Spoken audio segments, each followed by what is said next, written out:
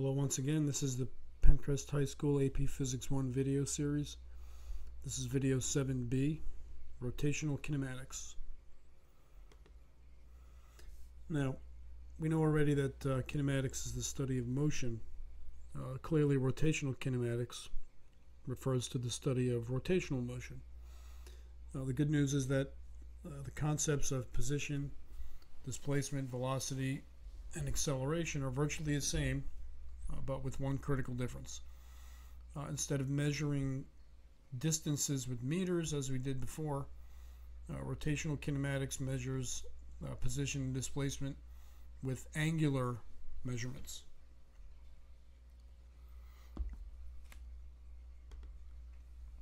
So consider an object that starts at position A as shown below. The blue line is the indicator of the position of the object as it rotates. This object is rotating counterclockwise. It's indicated by the red arrow. We can see that when it's at position B, the object has rotated through 90 degrees. We would describe that as the change in the position or the angular displacement of the object. We can also call it rotational displacement.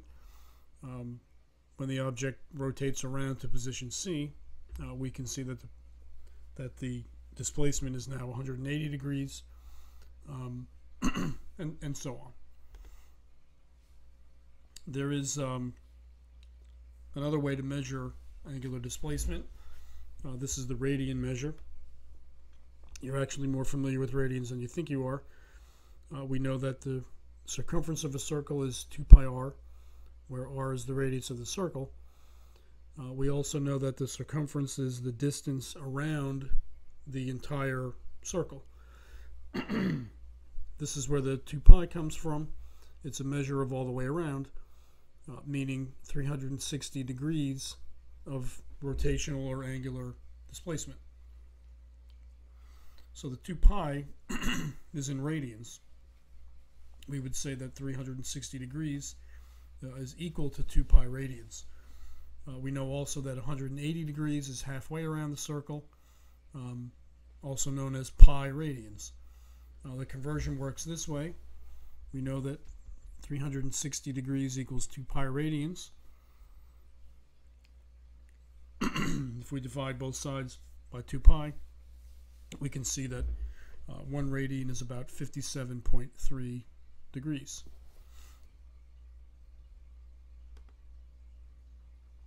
Now, frequently we're going to need to go back and forth from radians to degrees, particularly when we're using rotational kinematics with standard two-dimensional vector notation, magnitude at some mathematical angle. So if we do some kinematics and we find that an object has an angular displacement of 4.24 radians, we want to convert it to degrees. We would set it up as shown here. Here's the 4.24 radians. This is my conversion factor. You'll notice that the numerator, 360 degrees, equals the denominator, 2 pi in radians. This doesn't change the actual quantity. It just changes the units. The radians cancel. We multiply 4.24 times 360 divided by 2 pi, and we would find that 4.24 radians equals 243 degrees. Angular or rotational displacement is typically given the symbol theta. We're familiar with that use, with the use of that symbol as an angle indicator. For use with rotational kinematics formulas, which you'll see soon, we want theta measured in radians. In the event that you need to input an angular displacement or position in WebAssign, you would use RAD for the units. Just as we did with linear variables, x and x naught and so on, we need to make a distinction between where the object is and how far it has moved, the difference between position and displacement. Reporting a position in 2 dimensions requires us to use an angle between 0 and 360, or 0 and 2 pi radians. This is not the case for angular displacement. It often can and will be greater than 2 pi radians if the object rotates around more than one time. Now we have a new standard sign convention for rotational motion. You might recall that when we dealt with linear kinematics, right is positive and left is negative, or up and down. For rotational motion, we refer to the direction of the motion as clockwise or counterclockwise. Counterclockwise is positive this way, and clockwise is negative. This is going to go for any of the familiar vector quantities that we dealt with in linear kinematics when we transfer them to a rotational sense. So, we know that if an object's position changes, it has a displacement, then that means that it has a velocity. The same principle applies to rotational motion. If an object is rotating, we describe how fast it's rotating in terms of angular displacement divided by time. The angular velocity is defined as omega. This is the lowercase curly w here. Define it as the change in angular position over time. Omega equals delta theta over delta t. It's measured in radians per second and has the same sign convention as displacement: counterclockwise positive, clockwise negative. There are other ways to report angular velocity, most notably RPM, which is rotations or revolutions per minute. Engines, for example, typically describe their angular velocity in RPMs. Your car may have a tachometer in it. This indicates the angular velocity of the crankshaft, which sends the torque and the power to the drive axle. Standard automobile engines rotate at some thousands of rotations per minute. You'll see the tachometer, if your car has one, looks like this. It says RPMs times 1,000. Usually they operate somewhere between 2,000 and 3,000 RPMs. You'll notice, hopefully if you're not driving, but a passenger in a car that has a tachometer, you'll notice that when the car changes gears, the RPMs will change. Typically it'll drop as you cycle up through the gears. Back when most cars were standard shift or manual transmission, it was supposed to tell the driver when to change the gear. Most cars now are automatic transmission, so the feeling is that the car knows better than you do as to when it wants to change gears. So learn how to drive a stick shift. It's good for you. Now, we may occasionally need to convert from RPMs to radians per second. Certainly for use in the kinematic formulas, we want radians per second for omega. So we'll say that a car's engine rotates at 2,400 RPMs. One rotation is 2 pi radians. We know that already. And 60 seconds is 1 minute. So we're going to convert 2,400 RPMs to radians per second. Again, we have two conversion factors. The RPM is rotations per minute. First, we're going to take care of the rotations. We're going to cancel it by putting one rotation in the denominator equal to 2 pi radians. This conversion factor is equal to 1. And then we're going to take care of the minutes in the denominator by putting it in the numerator here. Dividing by 60 seconds, 2,400 times 2 pi divided by 60. We would see that it's 251 radians per second. We might also refer at times to the magnitude of the angular velocity. This is the angular speed. Angular speed, of course, would never be negative because we don't pay any attention to the direction. Now, hopefully you can see the pattern. If the angular velocity is changing, if it's getting faster or slower, we would describe it as having an angular acceleration. Definition is the same, except we use the angular velocity instead of linear velocity. Angular velocity is given the symbol alpha. Looks like this. Looks kind of like a Jesus fish. Defined as the change in angular velocity over time. So alpha equals delta omega over delta t. It's measured in radians per second squared. Same sign convention. If it's counterclockwise positive, clockwise negative. Now, before we move on, the perception of the physical direction of angular acceleration is difficult. If an object has some angular velocity omega and it's speeding up, we would say that the angular acceleration alpha points in the same direction as omega. So if omega is positive and increasing in magnitude, if it's getting faster, then alpha is also positive and counterclockwise. This would be the rotational analogy to plus a, which you might remember means to the right and speeding up. We might call it plus alpha. If omega is positive or counterclockwise and slowing down, alpha would point in the opposite direction, clockwise, and it would be negative. This would be the analogy for plus minus a. We might call it plus minus alpha. You can see the pattern. If it's rotating clockwise and has a negative omega, if it's speeding up, alpha is in the same direction and is also negative. If it's rotating clockwise and slowing down, alpha is in the opposite direction and is therefore positive. So looking at this sort of a pictorial sense, we have a bike wheel that's rotating with some counterclockwise omega. If alpha is also counterclockwise, they're both positive, and the angular velocity is increasing, it's getting faster. If we have the same bike wheel rotating counterclockwise but slowing down, the alpha points the other way. So the alpha would be considered negative, and the rotations, the angular velocity would be decreasing. If omega is negative and alpha is negative, getting faster, but in a clockwise direction. And if omega is clockwise and alpha is counterclockwise, alpha is positive, omega is negative, the object would be slowing down. Okay? Now, rotational kinematics works the same way as linear or straight line kinematics. You'll recognize the formulas on the left. We use these for linear or straight line kinematics. Those on the right look virtually the same.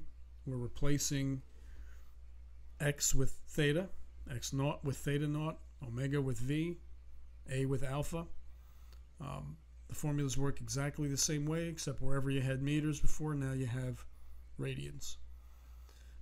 You'll notice that this formula here, omega squared equals omega naught squared plus 2 alpha theta minus theta. This is not on the formula sheet. Not sure why. But you can see that it proceeds directly from this one. If you replace v with omega, v naught with omega naught, a with alpha, x with theta, x naught with theta naught, you can easily go from one to the other. Now again, using these formulas correctly requires conversion to radians and seconds. So if you have degrees or RPMs or something, you need to change them to radians and seconds in order to use these formulas properly.